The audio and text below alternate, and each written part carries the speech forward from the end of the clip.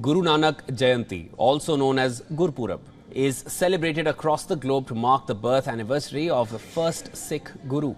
It is one of the most sacred festivals in Sikhism and revered across the world. And every year, the festival falls on the full moon in the month of Kartik. Thousands of devotees are celebrating Gurpurab at the majestic 450-year-old Gurdwara Sri Harmandir Sahib, also known as the Golden Temple in India's Amritsar city.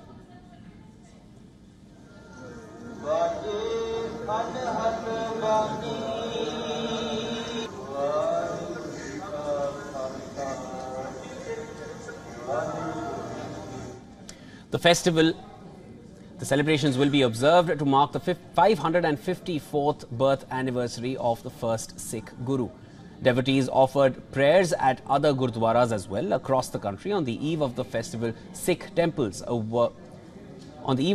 Gurdwaras were illuminated with colourful lights to mark the occasion.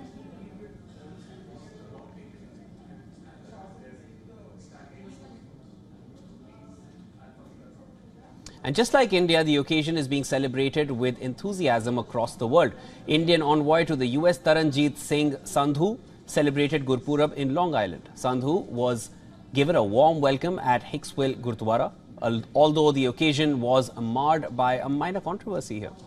Footage shared on various platforms show envoy Sandhu being heckled by extremist elements who reportedly made statements about India-designated terrorists Hardeep Singh Nijjar and Gurpatwant Singh Pannu. The Indian envoy could be seen leaving the premises in his vehicle while a lone protester raised a Khalistani flag outside the Gurudwara.